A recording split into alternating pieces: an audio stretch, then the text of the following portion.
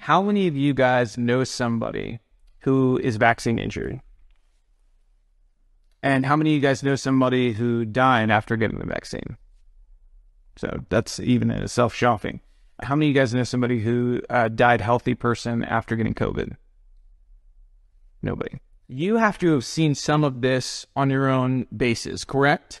Everybody's seen this. What has the effect been on those people? If you know these people, how is the Army taking care of these people who have been injured after being forced to get the shot? From what I've seen with some of my soldiers that are going through it, it's kind of case dependent on severity. If they're ruling it severe enough, you know, they can go through the med board process and get out with some benefits.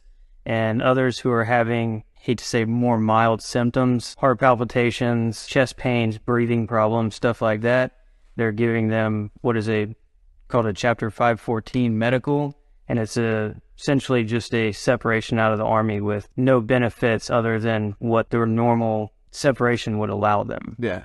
One of the guys that I'm friends with, he really didn't want to take it, but he felt like he had to be able to stay in.